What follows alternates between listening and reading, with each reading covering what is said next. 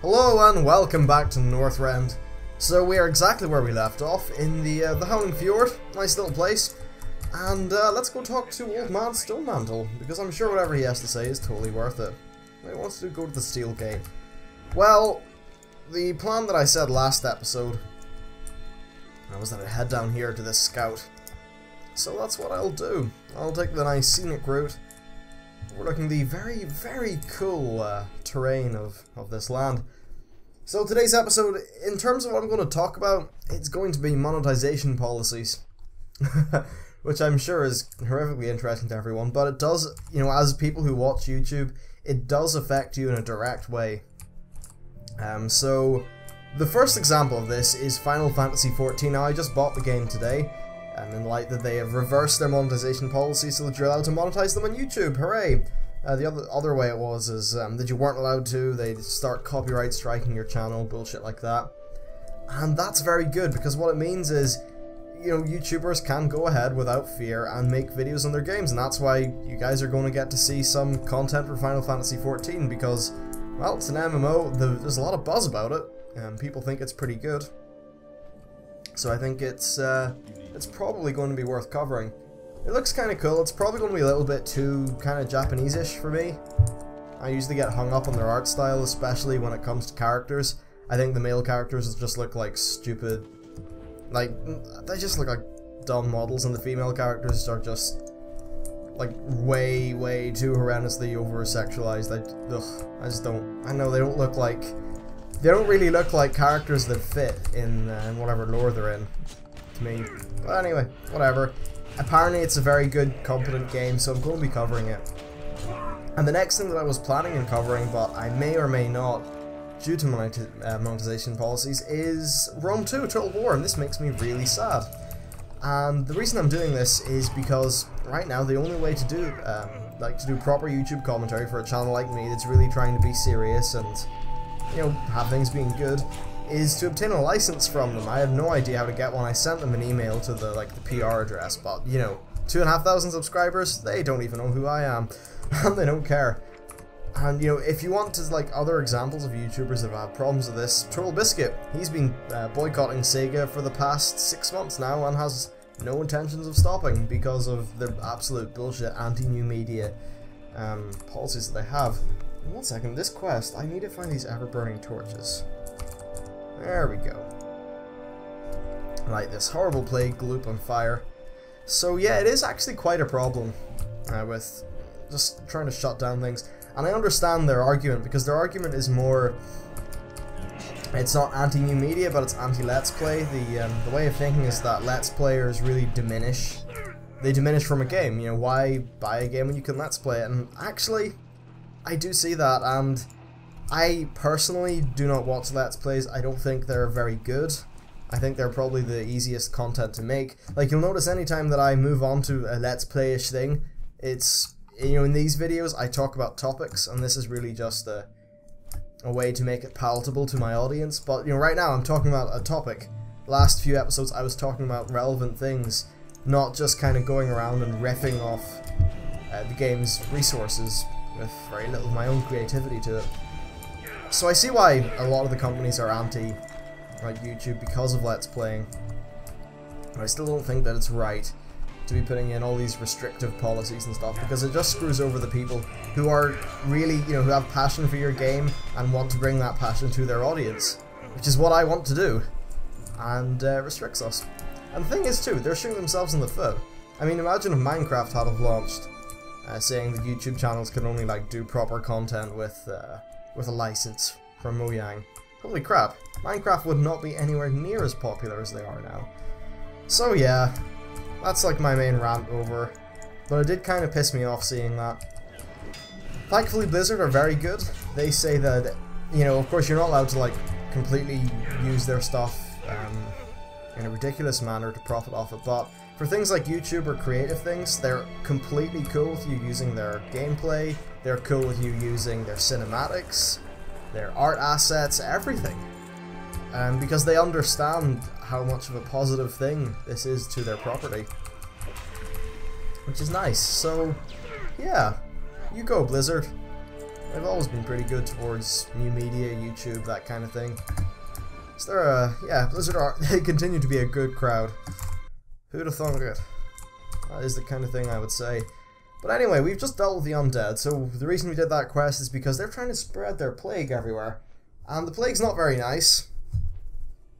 We don't like it at all. So, that's why this guy wanted us to deal with it. It's kind of unfortunate. I thought we'd be going towards the Callawak. They're really cool. Armor-wise, I don't think there's really any upgrades for me.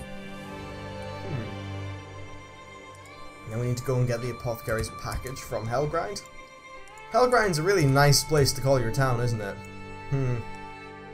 Not exactly the best. Oh goddamn, this place is still just... It's weird, every episode I just kind of get taken aback by just how cool it all looks. It's funny, my love of Northrend has nearly kind of came through in my videos. Like in Warcraft Daily, a lot of people probably wouldn't have noticed this, but the whole background of the show, like the overlay, is actually, it's actually a Northrend bit of concept art for Arthas. I just applied a few blur filters and stuff to it because I thought it looked cool. So there you go. That's where the overlay comes from. And the big dragon's dead. Oh, another thing I should talk about, Star Citizen. You probably saw on the channel, well, as the time of recording yesterday night, or really early this morning, I posted a video of the Hangar module, and I'm really looking forward to that game. Essentially, it's a space game, but it's pretty interesting the way they're launching it. So, all the ships, like, that you can pre-purchase with your, you know, like, when you back, essentially when you kickstart, you can, you know, get a package that includes a ship. They're all available in-game, so it's not buying power or anything, and the game's not going to be free to play or any of that bullshit. And it's like, you know, full physics-driven space game, but it's coming out in different parts. So the first part that's coming out is the Hangar module, and it's more just that people, you know, the backers can have a look at the different ships they've ordered. They can walk around them in real, you know, 3D and like real time, and just see what they're like inside. And honestly, the ship I've got is pretty much like a BMW with guns in space, which is quite a awesome concept, and I love it. So there's that, and that's the Hangar module. The next thing will be coming out the end of 2013, and it's the dogfighting one, so it'll have the full physics-based combat. And to give you an idea of just like how physics-based it is, they're like fly-by-wire like an F-15, but the way it works is, say you want to go up, so you pull up in your joystick or your gamepad or whatever. Instead of the game just moving your ship, it tells the thrusters, like, you know, I want this much thrust, I want to go this direction. The thrusters then communicate back to the flight computer. This is all like simulated and stuff, and that will calculate how, like, let's say the thrusters move. Now the cool thing is that in combat, what happens if one of your thrusters is damaged? What happens if one of your weapons is damaged? That's all affected by your ship, and the main way I think this game will be played is first person in the cockpit, which is very nice, very immersive, and will go very well with an Oculus Rift, which I do plan on purchasing for this game. So, oh yeah, it's awesome. Anyway, after the dogfighting module comes out, the main single player thing will be coming out. The single player, it's pretty much Wing Commander. If you don't know what Wing Commander is, actually, you know, when I look at the channel's demographic, I think the average age is 30 something, so you guys probably know at least a little bit of what Wing Commander is. Wing Commander is an awesome game, and the single player of Star Citizen will be rather similar to it, you know, the sort of great space combat games of old. Then after that, they're releasing the full Persistent World. Let me go down here. And the full Persistent World looks extremely cool. It's pretty much the galaxy, you have your ship. It's kind of like an MMO, I suppose. Really cool, like dynamic economy based on supply and demand. Player factions, loads of different ways to play the game. Cool stuff. It seems to be like that, like a lot of people get really excited or interested over EVE Online. Where the hell am I going? Take something and minister to the prisoner. A lot of people get really interested over EVE Online, and then they actually play the game and they notice it is spreadsheets in space and they don't find that fun. God damn it, where is this prisoner? So it seems to be like a proper combat-y version of that. Now, more importantly, where the damn is this prisoner? Shit. Alright, it's right in front of me, which would mean it's inside this base, wouldn't it? I can't get Oh. I need to open the gate. Who'd have bloody thought it? Oh hey, I'm an idiot. Let's go in here. Hello, prisoner. Are you thirsty? Would you like a drink? Well, I can provide you with a drink. I'm sure this will go well for our good, very cool chap here. Very sure it'll go well. I'm just going to move my microphone. There we go. So he doesn't look too pleased. I think we can gather that. I'm just going to rip off a bit of my pretzel. Tesco now do, like, baked in-store cinnamon pretzels. So now, he's a lump of goo.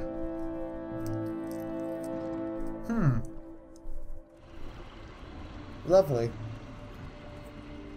A lump of feckin' goo. Anyway, let's go hand this quest in. So it would seem indeed that the undead have managed to weaponize their plague. It's not very good for us because, well, when I go out on a, normal, say, Tuesday, when I go on a Tuesday, my general goal is not to be turned into a puddle of goo. And so far, I've reached this this amount of age, so I've been pretty successful in that. What is our next thing to do? Go tell the captain. Hello, Captain. You know that really high-value prisoner? We kind of turned him into a puddle of goo. Hello. Adams doesn't really strike me as a dwarf name. Yeah, he's not very happy. But this allows us to go bombing, and bombing's always fun. And more specifically to New Agmand. That place just sounds evil.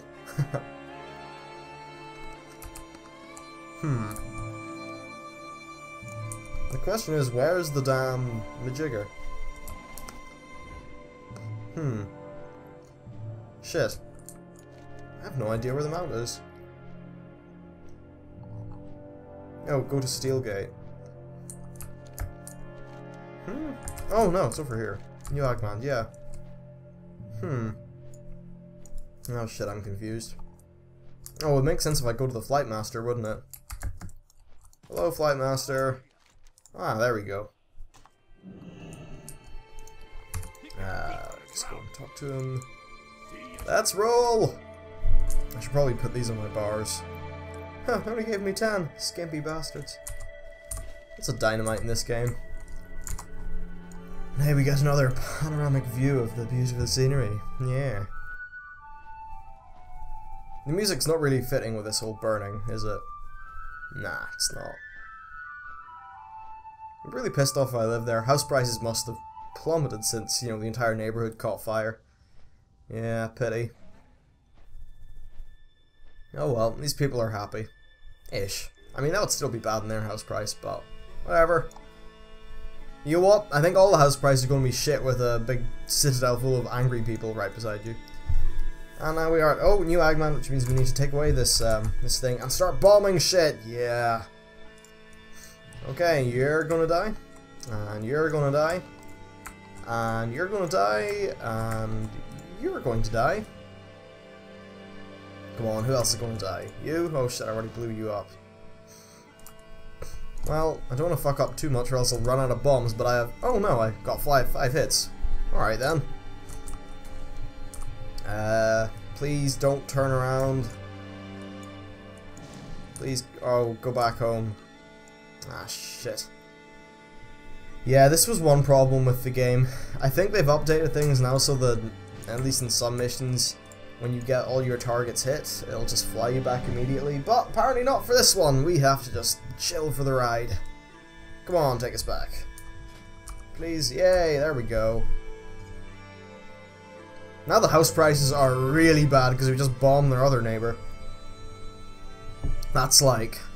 what's that like? It's like being on the border of the Gaza Strip. Everything's getting bombed, everything's on fire, no one's happy, everyone's angry, and your house is worth nothing. So there you go. Hey, political.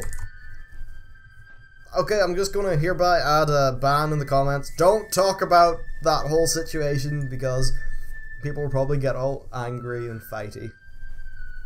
I should do a video about Syria. That would be a really easy way to just commentate my way through an entire episode of Northrend, wouldn't it? Northrend's kind of like my vlog now. The random, disjointed ramblings. Siri is crazy, I know.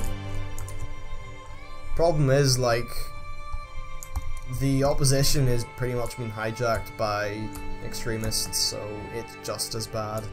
I saw this really horrible video where they pulled over these, like, 3 completely, you know, random, like, truck drivers, and they just lined them up on the road and executed them.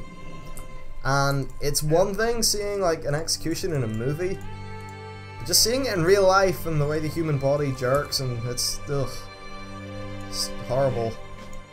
I don't get that whole thing. Ugh. I should probably shut up before I get like a jihad on me. That would be pretty shit. I hear having a jihad on you is not a good time. Pretty sure there's some Danish cartoonists who know about that. Anyway, enough things. Let's just talk to Quartermaster Brevin. He's not troublesome. That's weird. I haven't been taken down to the ancient lift yet. I was pretty sure I would be there by now. Anyway, let's fly over in this direction.